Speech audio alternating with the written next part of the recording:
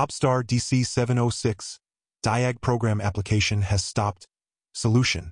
Hey everyone, welcome back to my channel, your ultimate destination for all things automobile diagnostic tools and programmers. If you're passionate about understanding the inner workings of your vehicle and keeping it in top-notch condition, you're in the right place. From in-depth reviews to step-by-step tutorials, we've got it all covered. So, before we dive into today's video, make sure to hit that subscribe button and click the bell icon so you never miss an update. Let's get started. If your OBDSTAR DC706 displays the error message DiagProgram Application has stopped after a software update and no longer functions, follow these steps to resolve the issue. This detailed guide outlines the process to reflash the firmware, which will reset the device to its factory settings. Steps to fix the issue. 1. Identify the problem. After a software update, if the OBDSTAR DC706 does not function and shows the error message DiagProgram Application has stopped, it indicates that the software might have encountered a critical issue during the update process. 2. Prepare for firmware reflashing. Firmware reflashing is required to reset the device to its factory settings. Note that the necessary flash file is not publicly available and must be obtained from customer service. 3. Contact customer service. Reach out to OBDSTAR customer service. Provide them with the serial number of your OBDSTAR DC706 device. Request the firmware flash file and detailed operation instructions for your specific device model. 4. Download firmware and instructions. Once you receive the flash file and instructions from customer service, download them to your computer. Ensure you have a stable internet connection for downloading the files and a reliable USB connection to the OBDSTAR DC706. 5. Reflashing the firmware. Follow the operation instructions provided by customer service to reflash the firmware on your OBDSTAR DC706. The reflashing process generally involves the following steps. 1.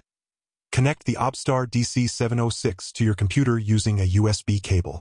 2. Run the firmware flashing software as per the instructions. 3. Load the downloaded flash file into the software. 4. Follow the on-screen prompts to complete the firmware update process. 6. Restore factory settings. After successfully reflashing the firmware, the OBDSTAR DC706 will be reset to its factory settings. This means all previous settings, accounts, and data will be erased. 7. Reconnect to Wi-Fi. Turn on your OBDSTAR DC706 and connect it to a Wi-Fi network. Ensure the connection is stable to proceed with the next steps. 8. Log in to your account. Enter the personal center on the device and log in to your account using your credentials. 9. One-click upgrade. After logging in, navigate to the one-click upgrade section. Download and install the latest software updates available for the OBDSTAR DC706. 10. Verification. Once the updates are installed, verify that the device is functioning correctly and the error message no longer appears. Additional notes. The reflashing procedure for the OBDSTAR DC706 is similar to that of other OBDSTAR tablets. However, ensure that you use the specific flash file provided for your device model to avoid any compatibility issues. If you encounter any difficulties during the reflashing process, contact customer service for further assistance. By following these detailed steps, you should be able to resolve the DiagProgram Application has stopped error and restore your OBDSTAR DC706 to full functionality. Thanks for watching today's video. I hope you found it helpful and informative. If you did, please give it a thumbs up and leave a comment below letting me know your thoughts or any questions you might have.